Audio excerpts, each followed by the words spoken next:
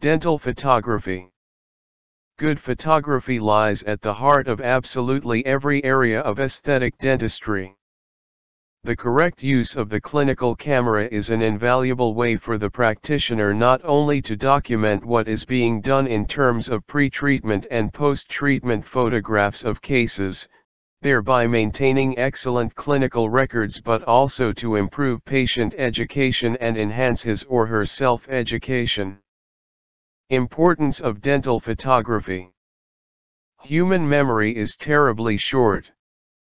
So, patients easily forget what they looked like before they started treatment, which sometimes puts the practitioner at substantial legal risk. All practitioners learn by seeing clinical photographs in books and journals. Viewing their own patients in this same way frequently improves their dental abilities. Increase the patient level of requested treatment and patient communication. It is an excellent supplement to traditional dental charting. To be used in treatment planning. Communication dental technician. Marketing. Camera development from human eye physiology. Correlation between eye and camera.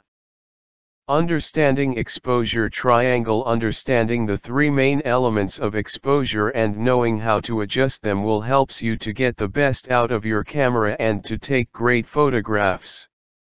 They consist of 1. ISO 2. Shutter speed 3. Aperture. ISO the level of sensitivity of your camera to available light. It is typically measured in numbers, a lower number representing lower sensitivity to available light, while higher numbers mean more sensitivity. More sensitivity comes at the cost though, as the ISO increases, so does the grain/noise in the images. Examples of ISO: 100, 200, 400, 800, 1600. Different ISO level. Shutter speed. The length of time a camera shutter is open to expose light into the camera sensor. Shutter speeds are typically measured in fractions of a second, when they are under a second. Slow shutter speeds allow more light into the camera sensor and are used for low light and night photography, while fast shutter speeds help to freeze motion. Examples of shutter speeds: 1/15th, 1/15th of a second, 1/30th, 1/60th, 1/125. But, lowering shutter speed will make a hazy photo if the object or camera are not fixed. What is the solution in case of that? Use a flash or increase ISO sensitivity or fix both camera by using tripod and the object or decrease focal ratio, to be discussed. Aperture. A hole within a lens, through which light travels into the camera body. The larger the hole, the more light passes to the camera sensor. Aperture also controls the depth of field, which is the portion of a scene that appears to be sharp. If the aperture is very small, the depth of field is large, while if the aperture is large, the depth of field is small. In photography, aperture is typically expressed in f numbers, also known as focal ratio, since the f number is the ratio of the diameter of the lens aperture to the length of the lens. Examples of f numbers are f/1.4, f/2.0, f/2.8, f/4.0, f/5.6, f/8.0. Understanding digital camera modes. Digital camera modes allow photographers to control the parameters of an exposure, specifically, shutter speed, aperture and ISO. While certain modes can fully automate the camera exposure, there are other modes that let the photographer manually control some or all parameters of the exposure. Here are the four main types of camera modes that can be found in most digital cameras today. 1. Program, P. 2. Shutter priority, TV, or S. 3. Aperture priority, AV, or A. 4. Manual, M. Program mode. In program mode, the camera automatically chooses the aperture and the shutter speed for you, based on the amount of light that passes through the lens. This is the mode you want to use for point-and-shoot moments, when you just need to quickly snap a picture. The camera will try to balance between aperture and shutter speed, increasing and decreasing the two based on the intensity of light. Shutter priority mode. In shutter priority mode, you manually set the camera's shutter speed and the camera automatically picks the right aperture for you, based on the amount of light that passes through the lens. This mode is intended to be used when motion needs to be frozen. If there is too much light, the camera will increase the lens aperture to a higher number, which decreases the amount of light that passes through the lens. Aperture priority mode. In aperture priority mode, you manually set the lens aperture, while the camera automatically picks the right shutter speed to properly expose the image. You have full control over subject isolation and you can play with the depth of field, because you can increase or decrease the lens aperture and let the camera do the math on measuring the right shutter speed. If there is too much light, the camera will automatically increase the shutter speed, while if you are in a low light environment, the camera will decrease the shutter speed. Manual mode. As the name suggests, manual mode stands for a full manual control of ISO, aperture, and shutter speed. In this mode, you can manually set both ISO, the aperture, and the shutter speed to any value you want. The camera lets you fully take over the exposure controls. Camera sensor size. Sensor size is important in photography because it has an impact upon image quality. If you have two cameras with the same pixel count, but one has a physically larger sensor than the other, the one with the larger sensor will usually produce better quality images.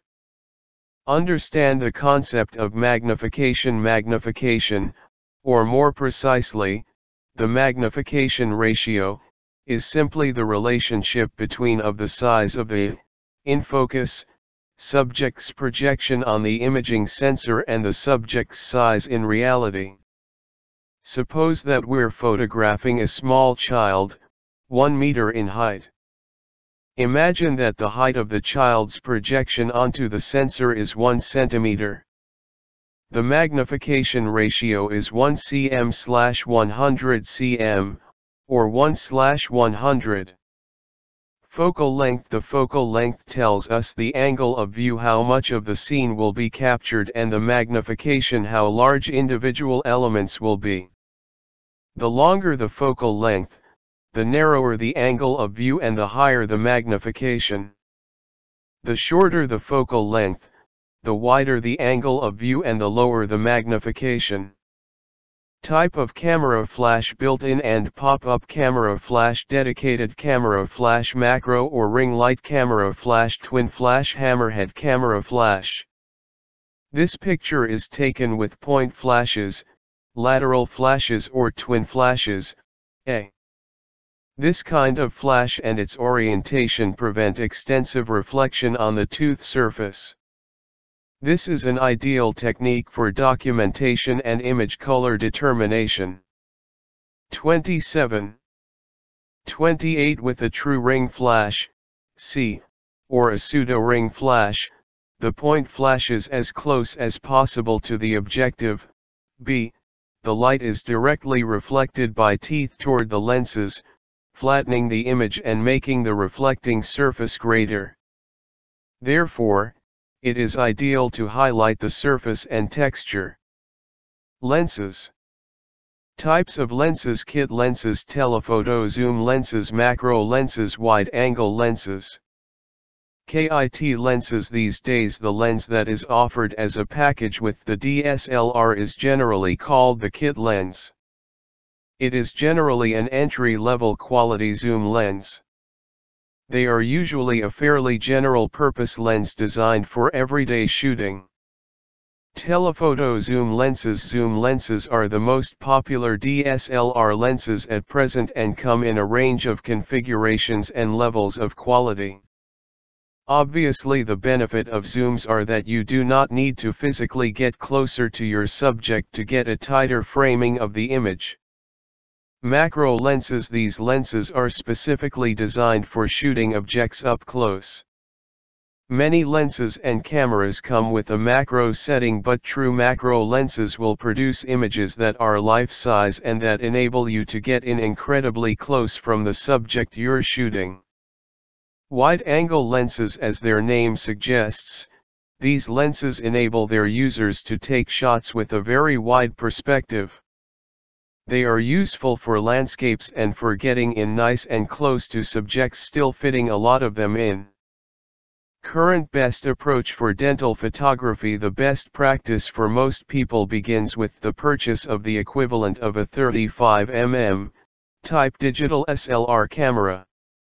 SLR body made by either Nikon or Canon provides very good results. Macro lens, typically one with a focal length around 100 mm. A ring flash, dual point flash or a twin light source. Cheek retractors and mirrors visual contrast and can use blackout sticks in close-up shots to eliminate the out-of-focus background of the mouth. A black background, 1, is suitable for discrimination of dentin and enamel shades, analysis of shape, and study of white and opalescence features. The absence of light inside the oral cavity makes the mouth background black or similar to black. This is what we find most of the time. A white background, 2, allows differentiation between translucent masses and study of the amber, orange, and reddish properties of teeth. When maxillary incisors in occlusion cover the mandibular incisors, the background turns white. This is a common situation. A neutral gray background, 3, promotes discrimination of tonality. Hue. Other colors, 4, generally are used for artistic and graphic purposes. They do not have a true utility in the study of color. The red background makes teeth appear bluer than they actually are. Photography for Treatment Planning. American Academy of Cosmetic Dentistry, AACD, recommended a standard set of 12 pictures for its accreditation examination. The first picture should be a full-face picture, taken with the patient looking straight into the camera, with the interpupillary line parallel to the lower border of the frame, and the facial midline parallel to the vertical border of the frame. Framing should include from just below the chin to just above the hairline. All the other photographs are taken at a fixed magnification ratio of the equivalent of a 1:2 on 35mm film and full-frame digital SLR cameras with aperture of f/22 or higher to provide acceptable depth of field. The next pictures are a series of 3 pictures of the patient smiling. The frontal view has the central incisors in the middle of the picture parallel to the lower border of the frame and the facial midline parallel to the vertical border.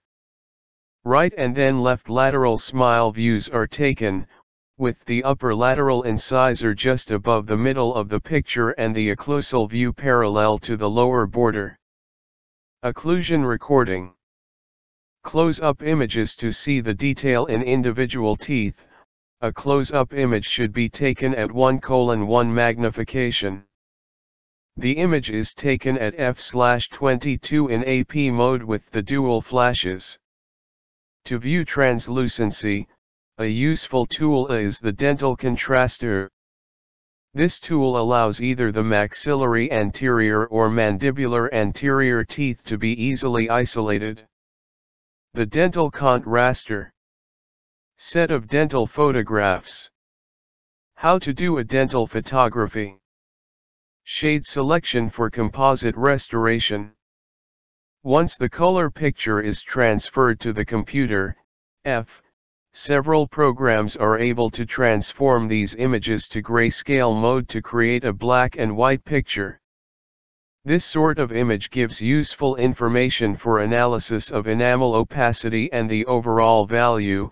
Color pictures distract us from this purpose. An underexposed photograph is considered especially useful for revealing the internal color features of teeth. Before the picture is taken, the exposure is reduced to approximately -0.7/-1.3 exposure value, to create an underexposed image. Optionally, but not ideally, this can be done on the computer, by decreasing the image brightness by approximately 15% to 20%. This image has been digitally modified to increase the contrast, 60%, and decrease the brightness, 40% to 60%. Color features appear immediately in a very noticeable way. Color becomes so strong that soft tissues look swollen. This is one of the most important images that we should know how to obtain, to enable precise appreciation of color characteristics. Shade selection for composite restoration. Halo. The appearance of a slightly opacified border at the incisal edge of the tooth, framing the translucency, is attributable to near total light reflection. The light entering the incisal edge is reflected toward the inside of the tooth. Little or no light is transmitted through in this case, because of the angle of the lingual surface at the incisal edge. Halo. The yellow-orange color often apparent in this halo is due to light reflecting from the dentin, off the lingual surface of the incisal edge, and through the labial incisal edge. The width of the halo varies with the angle of the incisal edge. The halo creates contrast between the shadowed, dark, oral cavity and the bluish translucency in the incisal edge. Without it, the incisal edge has less definition and blends more easily into the background. Conclusion. With an understanding of the techniques and armamentarium for photography, today's practicing dentist can document and treatment plan cases in more technologically advanced ways than ever before. Understanding these tools and techniques will also prove to be invaluable for communications between the dentist and the laboratory, other specialists, and the patient. Thank you. Click the like button and subscribe for more dentistry lectures and dental vlogs. Clinical cases live are available exclusively on the YouTube channel, Lectures Dentist. Lectures Dentist playlist, all lectures.